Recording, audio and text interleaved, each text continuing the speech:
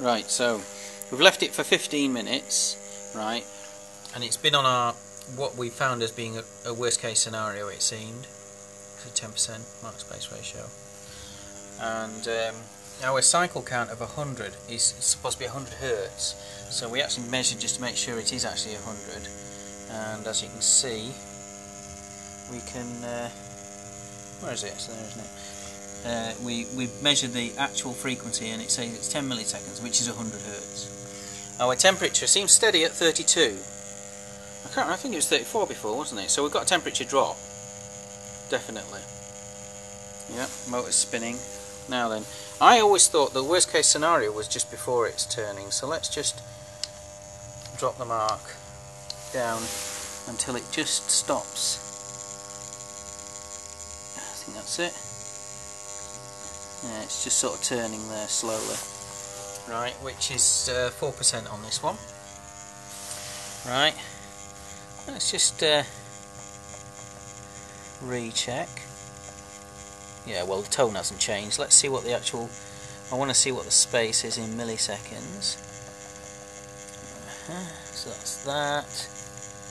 And so we've got 0.4 milliseconds. Now that's a 4% mark space ratio on 100 Hz, which means it should be 0.4 milliseconds. Okay, that's 400ths of 10.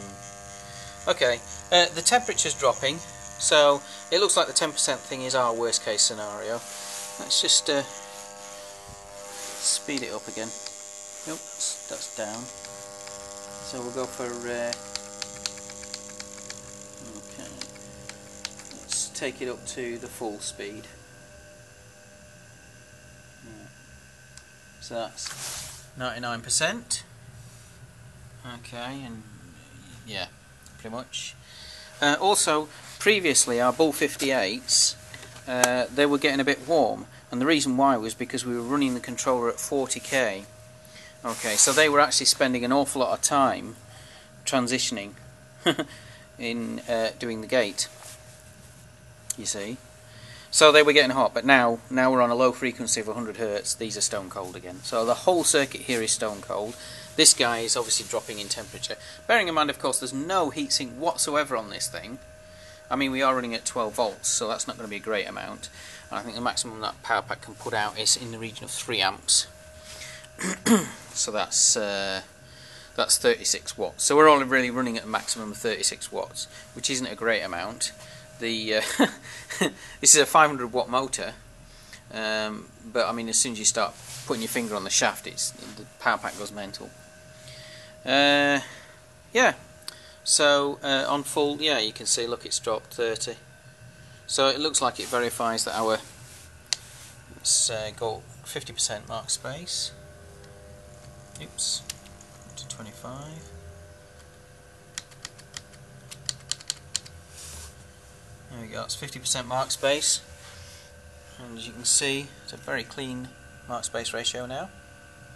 Yeah, I am really chuffed. That circuit really works, and we really do get good gating. And obviously, as soon as we put a heatsink on that, I don't think we'll get it above 0 temperature difference. Yeah, so that's really good, and our LED's working now because we've got a 10k resistor on from the Arduino feed. It's not killing the. Yeah, so that's the circuit basically. That's a driver circuit. Needs the split rail supply to work, of course, but that's a given. This is actually working on the low side IGBT in the circuit. So in the actual circuit, I don't know if I showed this before, but it's actually that one that we're testing. This one isn't connected, and that one's the one we're testing. We've got the full circuit. We haven't got the diodes and the SCR, so we need to order those. And we haven't got our software glitch transistor in either.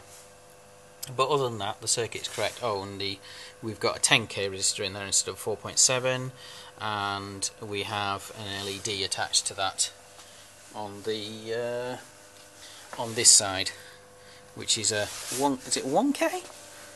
Yeah, we've got a 1k. Where's it at? There. You see a 1k resistor and an LED, and there's our 10k resistor on the feed.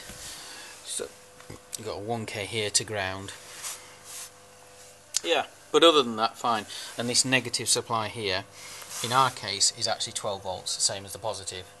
So the potential difference is 12 volts on both sides.